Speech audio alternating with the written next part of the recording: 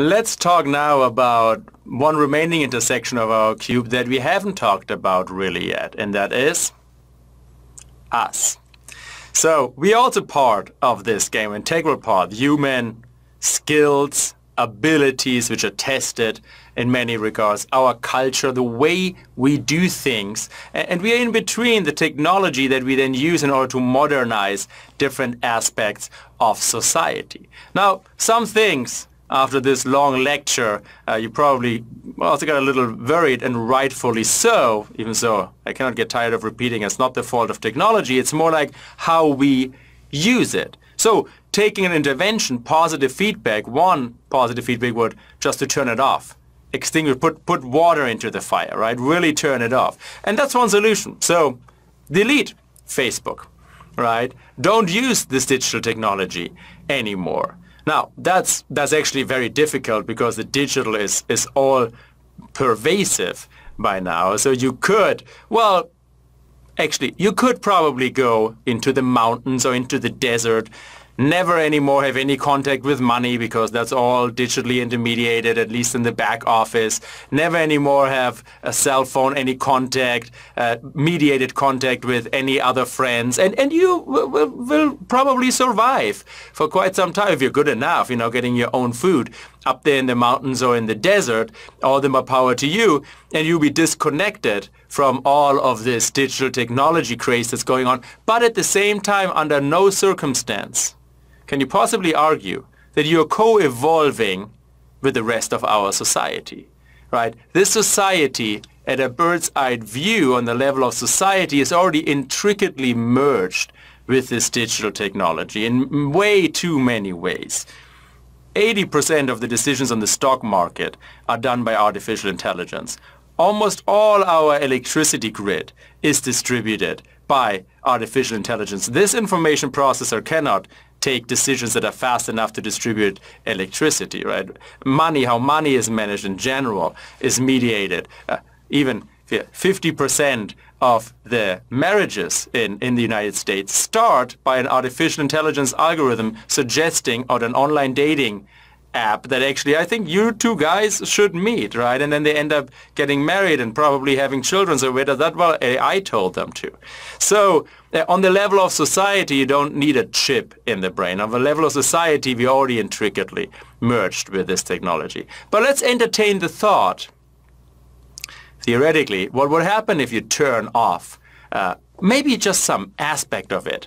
Let's just turn off Facebook. And people have actually studied that. So if you turn off Facebook, what then basically happens? So they asked people to turn off Facebook for 4 weeks. And that was before a congressional election in the United States, a recent congressional election in the United States.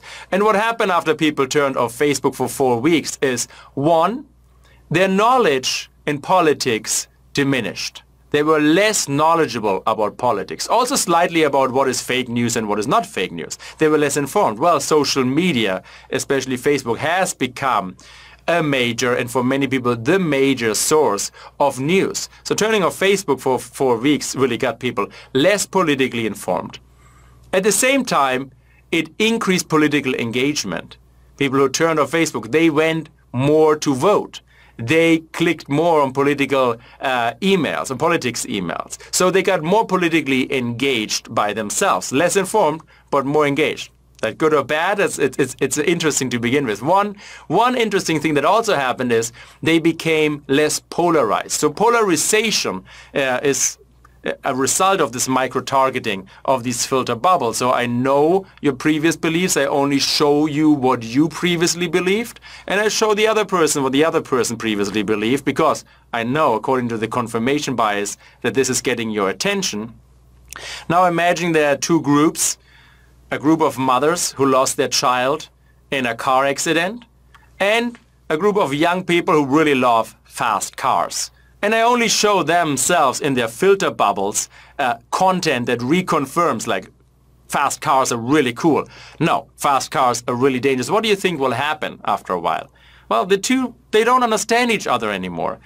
in this filter bubble they think like, well, that's how reality is, and in that filter bubble they think how reality is, and it's very polarized. The polarization increased a lot, also due to social media. So it has always existed, this confirmation bias. Of course, that has existed. This psychological bias has existed way before there were digital networks, and we always have the tendency to gather information according to that. But as a recent study from Facebook itself showed, is that digital algorithms basically almost doubled it,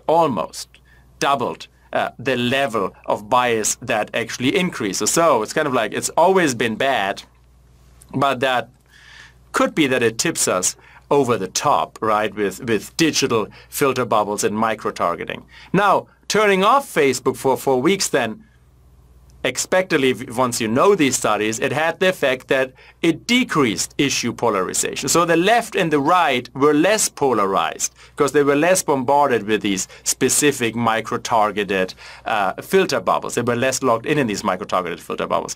The interesting thing is only 4 weeks of not using Facebook decreased polarization almost half as much as it has increased between the 20 years of 1996 and 2016. That's a lot. So polarization, as I said, has increased. It always existed. The left and the right always lived in their little bubbles.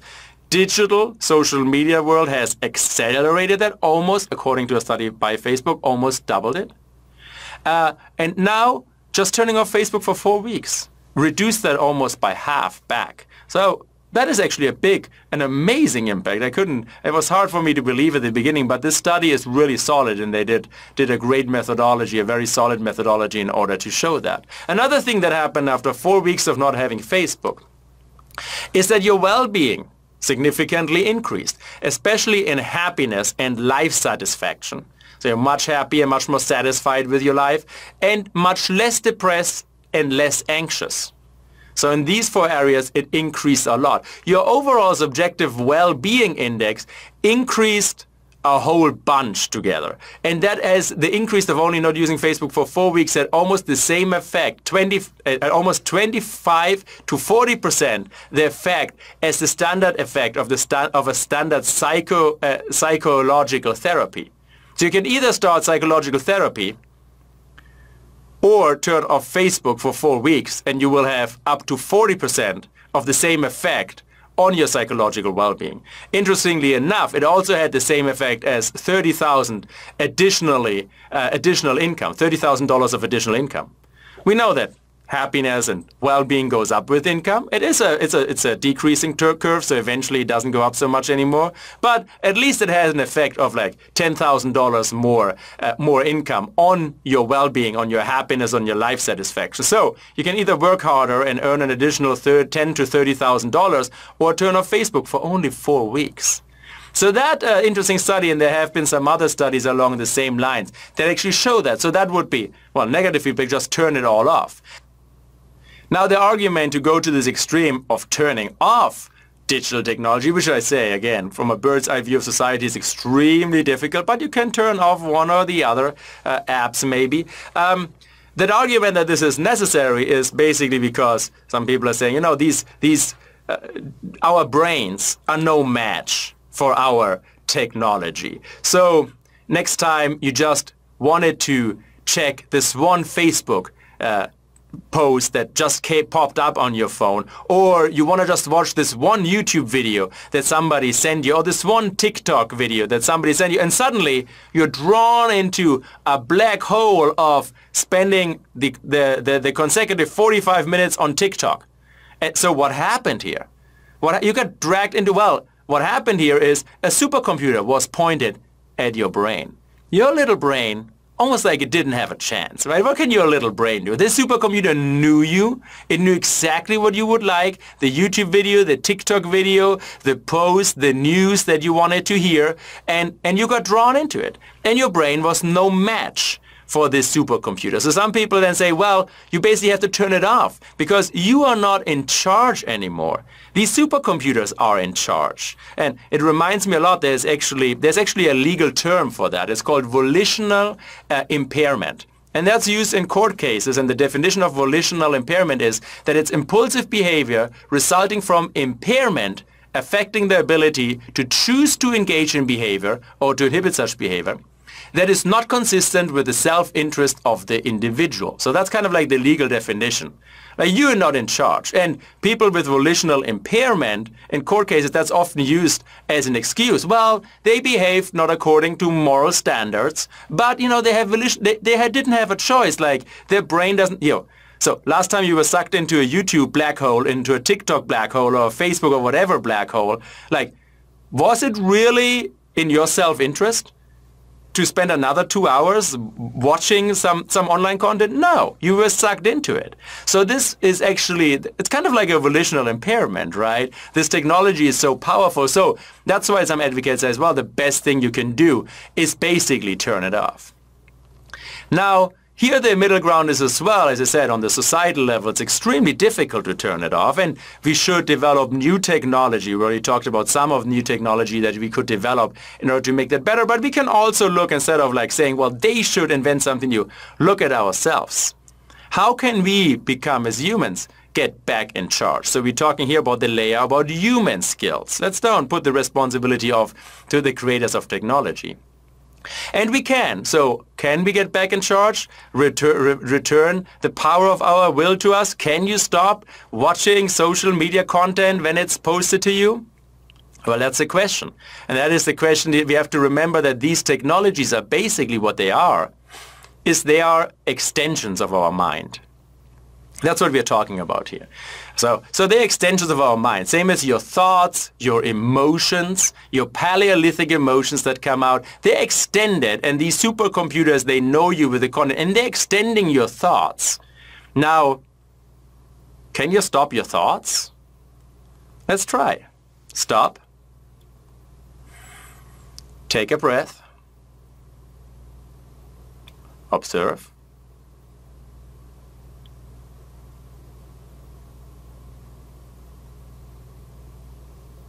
And proceed. What were you thinking about there right now? Doing this. Stop. What were the emotions you were feeling? Let's check in again. Let's check in on the emotions. Stop. Take a breath. Observe.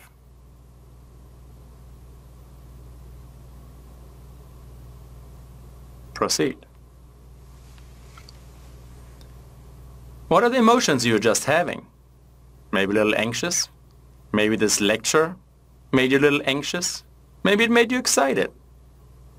So, first of all, we have to check in to our own content of consciousness. Right, so the content of consciousness are thoughts and emotions. That's how psychologists define consciousness. And what's in this content, look guys, very honestly, if we are not able to control our own thoughts and emotions, how in the world are we going to control these algorithms?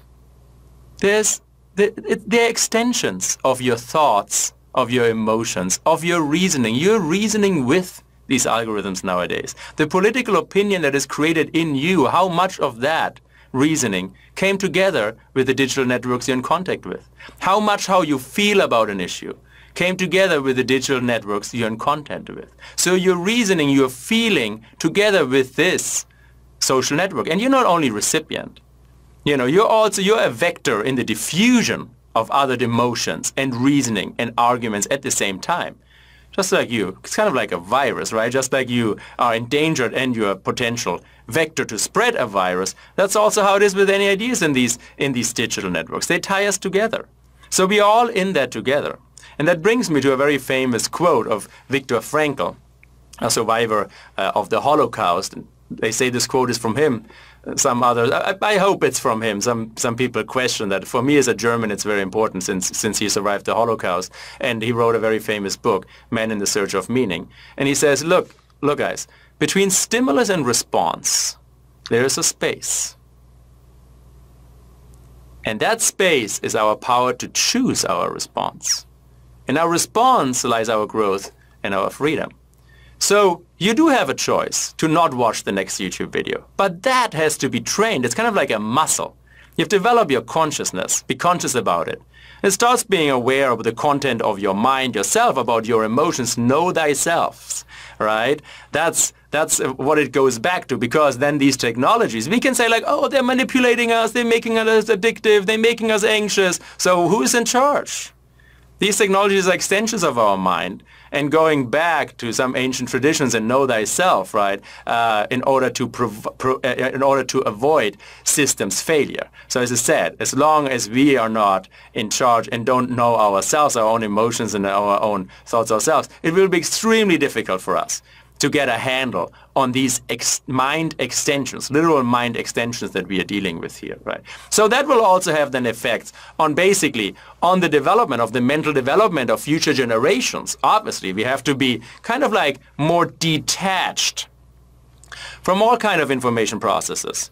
Be it there's a kind of non-attachment, be it biological information processes, thoughts or emotions, feelings. These are information processes, thinking fast, thinking slow. And artificial information processes. There's a level of non-attachment. The level of consciousness has to be strong enough in order to hold them. And between the stimulus and the response, we have to be able to choose. You have to choose, well, what thoughts you want to really think through, what emotions you want to go with, like who is in charge here. And so that has to do with that layer. And it's then not necessarily, actually it's impossible to turn off the digital technology. The genie is out of the bottle. So the positive feedback idea of turning it off is kind of like, in the limbo here. It's very difficult to turn it off and go back. And it's also not productive because technology also has a lot of good, a lot of benefits to it. But the negative feedback of trying to control it and hold it in the middle, that's what we're actually going for. And that's on all of us, as we are part of the problem and of the solution.